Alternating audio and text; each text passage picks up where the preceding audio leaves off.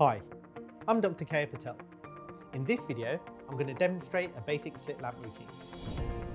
This is an example of a slit lamp routine providing a quick overview of the lids, cornea and the anterior surface of the eye, suitable for an eye that is presumed to be normal.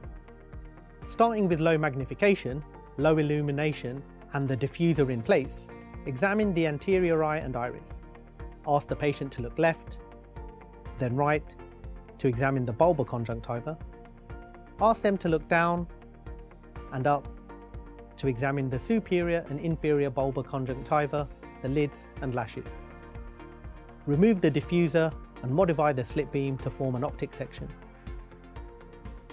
Position the illumination at 60 degrees to the observation system and perform the Van Herrick technique to assess the anterior chamber angle.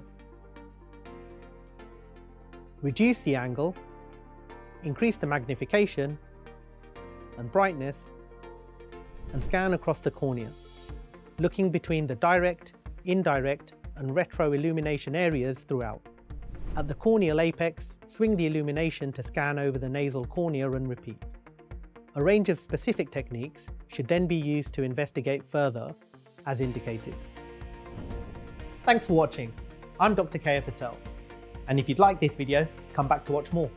Or you can learn more at Topcon Healthcare University.